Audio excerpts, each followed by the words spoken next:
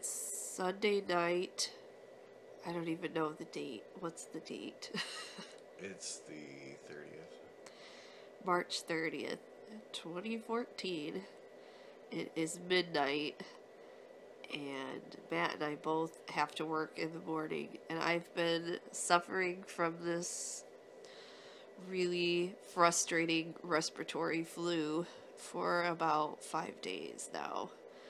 And I'm desperate to get over it, and I've decided that I'm gonna try EFT for it.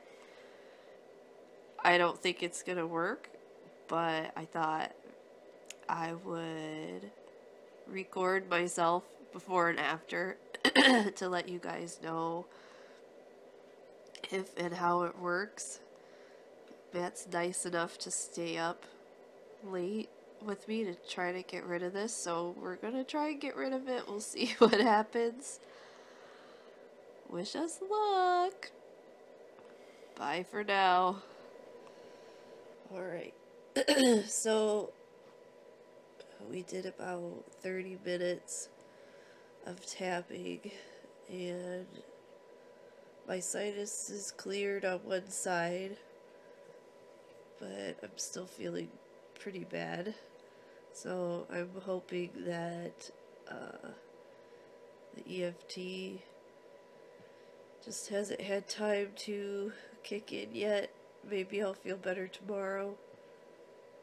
Reevaluate in the morning, and I will try to record an update tomorrow. But as you can see right now, still not so great. So we'll see what happens. Fingers crossed. Alright. Thank you, Matt, for your time. Oh, you're welcome, honey. We'll see what happens. Bye. Bye. No makeup scene. Take 3. Let's see. It's almost 24 hours later. Still have circles under my eyes, but I'm feeling a lot better today.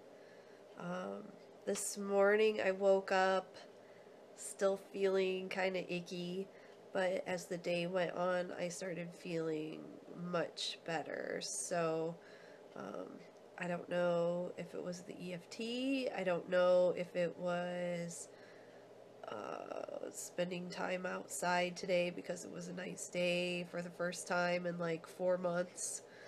I don't know if it was something else. But yeah, I'm definitely feeling better today. So hopefully tomorrow will be even better. Maybe I'll tap again tonight. Anyway, yeah, I'd say I definitely would do it again if I ever have the flu again. And maybe earlier and yeah, more often. Yeah, I would have done it sooner, but I'm stubborn.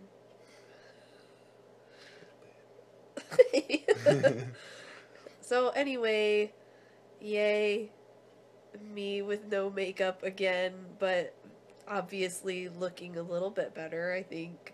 Yeah, I would say so. Yeah.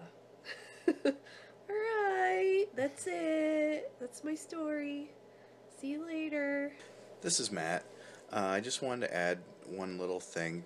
In case anybody was wondering, some of the things that we tapped on, I did tap on her resistance and her feeling that EFT wasn't going to work. I also tapped on some of the specific physical feelings that she was having, as well as some of the emotional feelings that she was having. We kind of cued into some specifics as far as what she was feeling physically, color, and the texture of the pain, if that makes sense. So the more specific you can be, the better it tends to work. So, but hope to see you guys next time.